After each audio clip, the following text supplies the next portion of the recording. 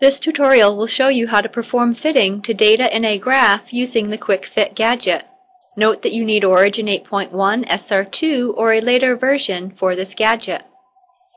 The Gadgets menu, available when a graph is active, has a collection of gadgets for performing curve fitting, statistics, peak integration, rise time analysis, and FFT. The Quick Fit gadget has multiple fitting themes. I'll select the Peak Gauss theme. This places a region of interest ROI object in the graph layer. The data covered by the ROI is fit with the function, in this case Gauss, and you can view the parameter values in the label above the ROI. You can see these values update as I move the ROI or resize it, changing the ROI width to cover a different range of data.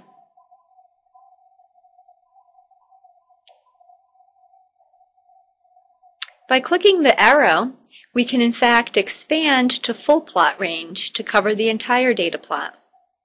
You can also change the function. Let's see how Lorentz will fit this data. We can then go back to our original function, changing it back to Gauss. This arrow next to the ROI box offers a context menu with many options. This time let's go down to Preferences, which will open a multi-tabbed dialog to control various settings related to the ROI and to the output. On the ROI box tab, let's set it up so we're only displaying the center value, the XC value. So we'll uncheck all the other parameters and then apply that and notice the update on the graph. We can also change the number of significant digits to 5 and again apply that. I'll now click OK to close the dialog. If I bring up the context menu again, I can create an output. A text label box is added to the graph with the current results.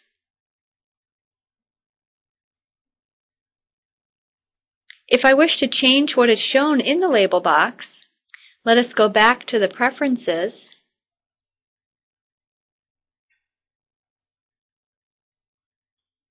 Label Box tab, and change the parameter table so that it follows the ROI box tab settings.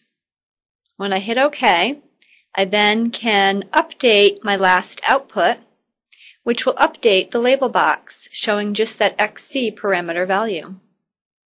Anytime you do an output, it's also sent to the results log. And that is controlled again in the Preferences on the Report tab. Output, the default, is to the results log.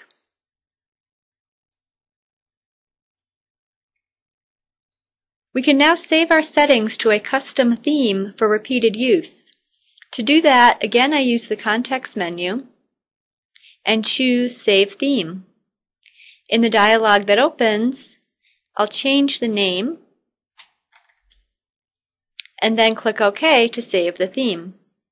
Since I'm done fitting on this graph, I can click the X to close the ROI. Let's make a new graph active and then use our saved theme to fit the data.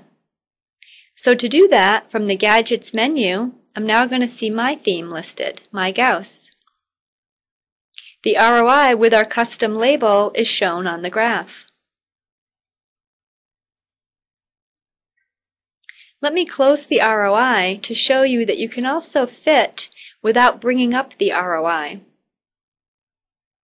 To invoke one of the Quick Fit themes without the ROI, what you want to do is hold down the Control key while selecting one of the themes. This will then perform the fit to the active data plot using our saved theme settings. And you can see that the label on the graph reflects these settings. Now let us look at fitting two subranges of the same data plot. In this graph, there appears to be a change in the slope of the data going from left to right. Let me bring up the Quick Fit Linear gadget, or said another way, it's the Quick Fit gadget with the linear theme settings. Let's position the ROI so that it covers the first point to the 9th point. The data display window will show us the data points that are covered by the ROI box. Let's go into the Preferences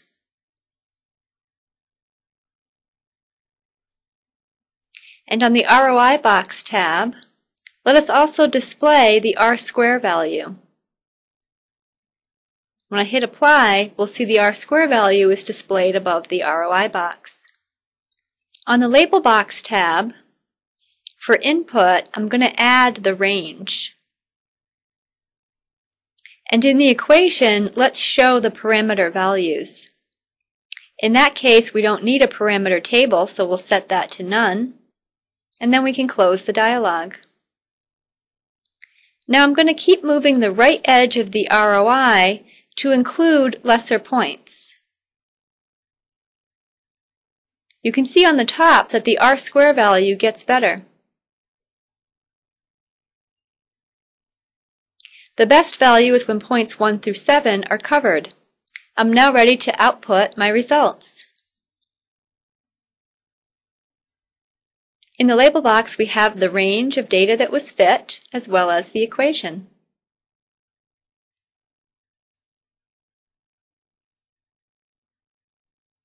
Let us now move and resize the ROI to cover the remaining data points.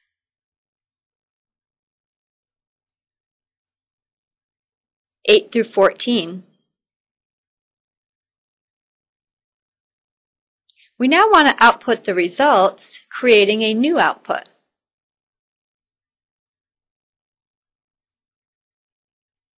We now have two fits to two different ranges of the data and labels showing the respective fit results.